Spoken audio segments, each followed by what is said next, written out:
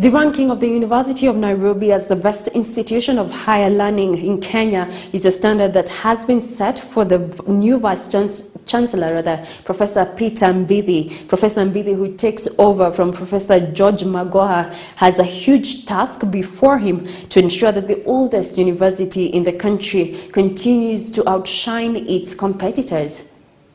For the decade that Professor George Magoha served as the Vice-Chancellor in the University of Nairobi, the professor basically brought order to Kenya's premier university. This now sets a higher standard for Professor Peter Mbithi, who took over office on Monday. In terms of performance contracting, we are at the top of the government performance contracting system.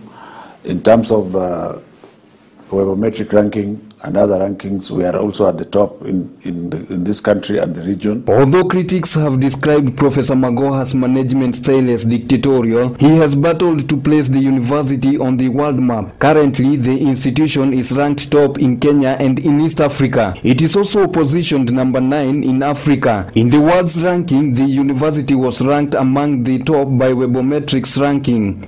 Currently, we are at position 900 out of 22,000.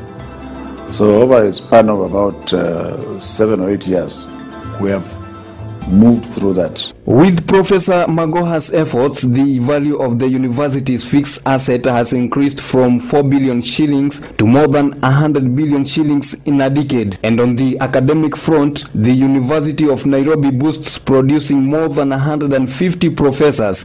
This is the largest number in any Kenyan university. There are also at least 300 associate professors besides senior lecturers and lecturers. It is evident that the university has made great strides over the last decade.